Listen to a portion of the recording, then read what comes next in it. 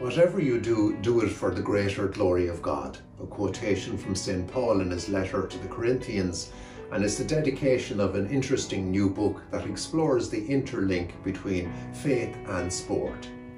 I remember a number of years ago hearing the Galway hurling captain of 1980, Joe Connolly, making the point that when he was in church, he was actually playing the match in his mind, and then when he was on the field, he was doing his praying. The interlink between faith and sport.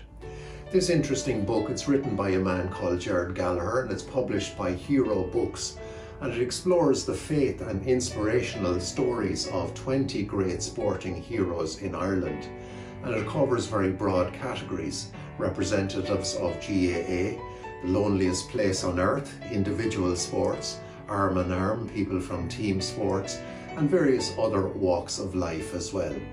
And it explores their whole faith interest, faith in themselves, faith in those around them, faith in a greater power that inspires them in so many ways.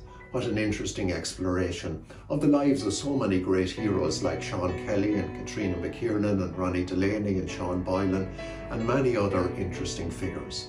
If you want an interesting and inspirational and heartwarming and faith story to read, I firmly recommend this book to you, Faith in Search of Greater Glory of God. Amen.